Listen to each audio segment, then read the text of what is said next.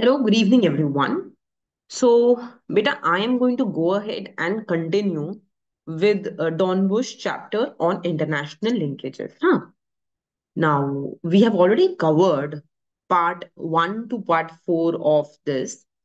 And what I want to go ahead and I want to do today is I want to talk about uh, what is Mundell Fleming model. बहुत important model, and it is asked in मतलब there is a rare chance that it will not come in exam. ये हमेशा exam में आता ही आता है. So we want to go ahead and we want to talk about the Mundell Fleming model. Let me just write down the title.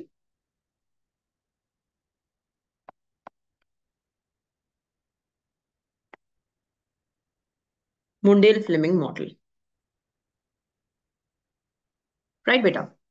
So, as I was telling you in the last class, that Mundell and Fleming were two economists.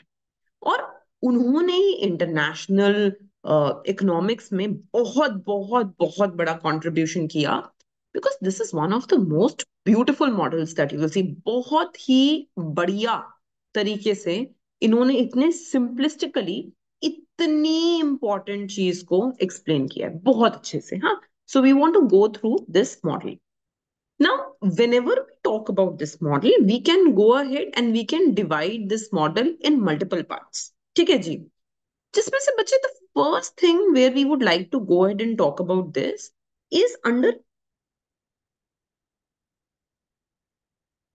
perfect capital mobility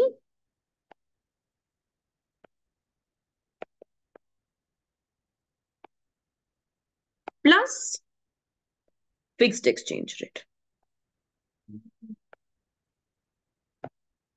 Right, beta? So we want to go ahead and we want to talk about perfect capital mobility and fixed exchange rate. ठीक है जी. अब ध्यान से सुनो मेरी बात को, बहुत इंपॉर्टेंट है. Beta, before we start the analysis of the Mundell-Fleming model, perfect capital mobility का assumption का ये मतलब है that whenever there will be slightest interest differential,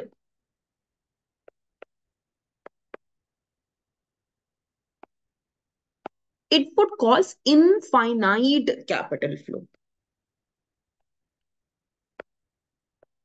Infinite capital flow. माने slightest interest differential, infinite capital flow का क्या मतलब है? इसका मतलब ये है that if your domestic interest rate is more than the foreign interest rate, आपकी इकोनॉमी में इंटरेस्ट रेट ज्यादा चल रहा है और फॉरेन इकोनॉमी में इंटरेस्ट रेट कम चल रहा है, तो सबको आपकी इकोनॉमी में इन्वेस्ट करना है. हाँ, so this will mean that there will be huge capital inflows. सब लोग आपकी इकोनॉमी में आ आके इन्वेस्ट करना चाहते हैं. And if I is less than IF, अगर जो आपका इंटरेस्ट रेट है वो फॉरेन इंटरेस्ट रेट से कम है, तो कोई भी आपकी इकोनॉमी में इन्वेस्ट नहीं करना चाहता. nobody wants to invest in your economy, so there is huge capital outflow. अब थोड़ा सा और समझते हैं इसको बच्चे.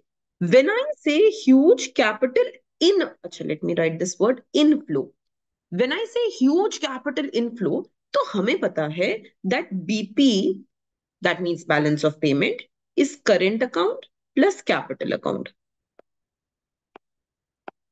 तो जब भी इनफ्लो ऑफ मनी होता है, whenever anybody wants to invest in your country, whenever there is inflow of the money, इसका क्या मतलब है? What is the implication for this? बच्चे, this implies capital account में inflow implies surplus in capital account. So whenever there is inflow ना, जब सब आपकी कंट्री में इन्वेस्ट करना चाहते हैं, everybody wants to come and take and do investment in your country, it will mean that there will be surplus in your capital account. On the other hand, if I go ahead at that BP is equal to current account plus capital account, but there is huge capital outflow, कोई भी आपकी country में invest नहीं करना चाहता, everybody is withdrawing capital from your country, तो सारा पैसा बाहर चला गया ना. So that means that there is a huge deficit in your capital account, negative चला जाता है इन कैपिटल अकाउंट। ठीक है बेटा, अब मेरा क्लेम नंबर 1 सुनो। What this model claims, claim a monetary policy is ineffective under fixed exchange rate plus perfect capital mobility। अगर हम एक मॉनेटरी पॉलिसी की बात करते हैं, if we go head and we talk about a monetary policy, तो ये monetary policy completely ineffective रहेगी। वो कुछ नहीं कर सकते इकोनॉमी में, it won't be able to increase the level of the output. किस केस में बच्चे, कब होगा ऐसा? When ever there is fixed exchange rate plus perfect capital mobility. इसका हम एक एनालिसिस करते हैं। Let us try to C why this will happen. तो फॉर एग्जाम्पल बच्चे, let's say that there is tightening of monetary policy. Tightening of monetary policy का क्या मतलब होगा? टाइटनिंग ऑफ मॉनेटरी पॉलिसी का मतलब ये हो गया that your money supply is reduced. आपकी मनी सप्लाई को मैंने रिड्यूस किया है। तो जरा ध्यान से देखो बेटा, whenever we have to show fixed exchange rate, perfect capital mobility, perfect capital mobility में हम हमेशा assume करते हैं that equilibrium is attained when I is equal to IF। किसी भी वर्ल्ड इकोनॉमी में जो आपका डोमेस्टिक इंटरेस्ट रेट है ना, और जो फॉरेन इंटरेस्ट रेट है, both of them will be equal to each other, दोनों बराबर पे होंगे। And this is my IS curve and this is my LM curve, right बेटा? अब हम बोल रहे हैं that there is tightening of the monetary policy. Tightening मतलब मनी सप्लाई इज रिड्यूस्ड। तो एक बात बताओ जरा, व्हेन, अगर मैं मनी मार्केट की बात करूं, when I talk about the money market, तो बेटा क्या होता है? This is the supply of money, this is the demand of money, और ये हमारा इंटरेस्ट रेट है। और इसी के मनी मार्केट के इक्विलिब्रियम से we derive the LM curve in the IY space. Now, when your money supply is reduced, जब हम money supply को reduce करते हैं ना बेटा, तो what will happen? The supply curve will shift backwards। और जब supply curve backward shift होगा तो what will happen? The interest rate will increase। तो बच्चे, अगर मैं आज तक पॉइंट ए पे थी, now interest rate has increased ना, देखो यहां से interest rate has increased ना, it means that your LM curve will shift upwards। तो whenever we talk about a tightened monetary policy, जब भी हम इस बारे में बात करते हैं कि हमारी मॉनेटरी पॉलिसी टाइटन हो गई है, this means that the money supply has reduced. और जब भी मनी सप्लाई रिड्यूस होगी, it means that the LM curve will shift upwards. इसको रिवर्स वे में बोल सकते हैं that it will shift backwards. Clear है बात ये? Now, on this analysis, we can go ahead and say that, okay, here we are saying that there is a tightened monetary policy. तो tightened monetary policy का मतलब हो गया that the LM curve will shift backward। कहां चला गया बेटा? LM curve shifts backward। अच्छा, तो देखो, initially my output is Y, my new output level, this is Y star। बहुत ध्यान से स्टेप बाय स्टेप देखना है हमें, हाँ। So my new equilibrium comes at point A. पहले हम ई पे थे, मेरा न्यू इक्विलिब्रियम पॉइंट ए पे आ गया। So what happens at point A? Eight point A there is huge, अच्छा, पहले इंटरेस्ट रेट के चक्कर, इंटरेस्ट रेट टर्म्स में देखो, eight point A there is increase in interest rate, है कि नहीं है? At point A, your equilibrium interest rate has increased। तो बेटा, whenever there is increase in interest rate, what will happen capital को? That means that there will be huge capital inflow। बहुत सारा capital economy में आना शुरू हो जाएगा। There will be huge capital inflow। सारा capital economy के अंदर आ रहा है। कैपिटल इकोनॉमी अंदर आने का क्या मतलब है? सोचो ध्यान से। ये US में एक पर्सन बैठे एंड इसको इंडिया में इन्वेस्ट करना है। ठीक है बच्चे, इसको इंडिया में एक लैंड खरीदना है। तो जब इसको इंडिया में लैंड खरीदना है, ये क्या करेगा? He will get his dollars to India, और ये बोलेगा मुझे रिटर्न में रुपीज दो, so that I can purchase this land.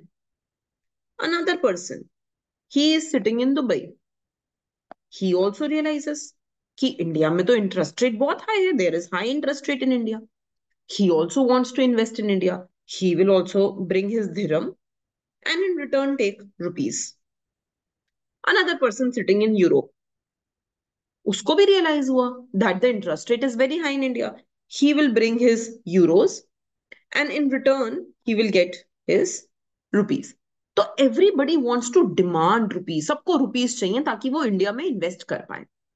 Now, whenever there is increase in the demand of anything, किसी भी चीज की जब डिमांड बढ़ती है, मतलब सपोज इमेजिन करो, when everybody starts demanding, say छोटी से छोटी चीज, say tomatoes, potatoes, उनका प्राइस बढ़ जाता है. So whenever we know that whenever the demand of a product will increase, its price will increase. यही तो होता है ना. If I look at the demand and supply curve, this is my demand, this is my supply. If the demand curve will shift upwards, the price of the commodity will increase. तो currency के terms में, अगर this person sitting in US, he also wants rupees. This person sitting in Dubai, he also wants rupees. This person sitting in Europe, उसको भी rupees चाहिए. Everybody is demanding rupees. तो क्या होगा? The demand of rupees will shoot up, will increase. और अगर demand बढ़ेगी तो it will cause appreciation of the currency. क्या हो जाएगा बच्चे? Appreciation of currency. जैसे हमने यहां पढ़ा that whenever the demand of anything will increase, it's price will shoot up. तो यहां पे हो गया एप्रिसिएशन ऑफ द करेंसी. अब अगर हम थोड़ा समझने की कोशिश करें, एट पॉइंट ए हमने ये रियलाइज किया that there is appreciation of the currency, but can we appreciate our currency? क्या हम करेंसी को एप्रिशिएट कर सकते हैं? नहीं कर सकते हैं, because we are saying that it is fixed exchange rate. तो करेंसी की एप्रिसिएशन तो पॉसिबल ही नहीं है. We are saying that there is a fixed exchange rate. So we want to stop exchange rate from appreciating. Appreciation possible नहीं है, हमें उसे depreciate करना पड़ेगा वापस. क्लियर है बात? सो बेटा, if we want depreciation to take place, अगर हमें किसी भी चीज को depreciate करना है, तो सिंपल टर्म्स में समझो, डिमांड सप्लाई में, अगर मुझे किसी भी चीज के प्राइस को गिराना है, this is demand and supply.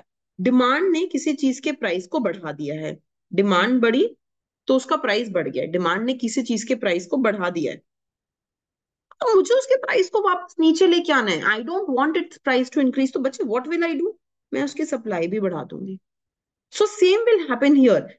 Currency appreciate हो गई है क्योंकि डिमांड बहुत हैवी हो रही थी. If I want the demand to come down, so what will I do? I will have to increase the supply of the currency. और increasing supply of currency का क्या मतलब है? Increasing the supply of money. और जब हम money supply को increase करेंगे बच्चों, when we increase the money supply, the LM curve will shift राइटवर्ड्स, क्योंकि सप्लाई ऑफ मनी बढ़ गई है. So this LM curve which had shifted backwards, जो एलएम कर्व बैकवर्ड शिफ्ट हुआ था, वही एलएम कर्व अब राइटवर्ड वापस शिफ्ट हो जाएगा, and we will move back two point E. So we start from E, we go to A, we come back to ई. तो output तो नहीं चेंज हुआ ना, we are back at position number 1. That is why we say that the monetary policy is ineffective. Monetary policy ineffective है. Clear हुई बात? Because ये fixed exchange rate है, इसमें हमें एक्सचेंज रेट को पकड़ के रखना है. So if I want the exchange rate to hold together, अगर मैं चाहती हूँ कि एक्सचेंज रेट बिल्कुल चेंज ना हो, the only way to go ahead and do that is that आप वापस मनी सप्लाई को बढ़ा दो. क्लियर है? तो बेटा व्हाट कैन वी से? We can say that under fixed exchange rate, monetary policy, अच्छा plus capital mobility, perfect capital mobility, monetary policy is ineffective. We can show this through a table also, कुछ steps के through कर सकते हैं. So step number 1, हमने क्या किया, we टाइटनड the monetary policy. So tightening of monetary policy मतलब हमने मनी सप्लाई को रिड्यूस किया. जब मनी सप्लाई रिड्यूस हुआ तो एलएम कर्व शिफ्ट्स बैकवर्ड. तो बेटा इससे क्या हुआ, there was increase in interest rate. जब इंटरेस्ट रेट बढ़ा तो क्या हुआ, सारे लोग इंडिया में इन्वेस्ट करना शुरू हो गए. So there was capital inflow,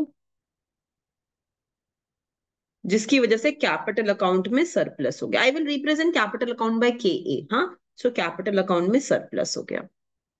when there was capital account surplus तो क्या हुआ, सबको इंडियन करेंसी चाहिए थी, तो currency appreciation start. Currency appreciation पे प्रेशर आना शुरू हो गया. But can we appreciate currency, no. ये तो फिक्स्ड एक्सचेंज रेट का केस हम ले रहे हैं. We have to hold the exchange rate constant. तो सेंट्रल बैंक इंटरवेंशन.